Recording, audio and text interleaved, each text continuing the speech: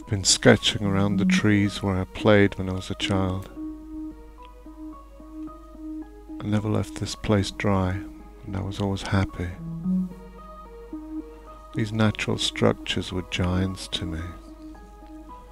I climbed them when they were saplings. Sometimes a small branch would snap under my weight. It was quite a jolt to the system as gravity took over the climbing lesson. The smell of marsh gas, pine resin in the sun, and the feel of the dry clay contours underfoot became more familiar with each run over them. Days of long light and wet days of drizzle. The soggy slip of the foot into warm mud, quenched by cooler water, becoming wetter as it soaked through until it felt like one with the skin. Sketching what I see isn't always what I do. Sometimes I don't really see anything, no matter how hard I look. So I put down the framework for the changes to take place and wait until they become significant in the sketch and within the time of the sketch. The reality of change is timeless, within a permanent reality, as could be the sketch, but I would have to stand there for an eternity altering the changes. So the work, for practical reasons, has to be a slice of time, using timeless materials and techniques. The other relevant aspect of time is that I'm sketching what I knew decades ago, and this experience is part of the permanent reality. It doesn't alter what I see, but it helps me to see it through time.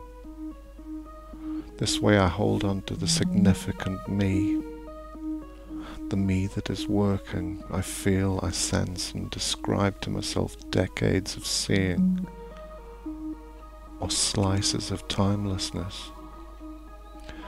Some philosophers have put forward that true reality is timeless, based on permanent substances, while processes are denied or subordinated to timeless substances. If I change, for instance, to say developing an illness, I'm still the same, the significance of me remains the same.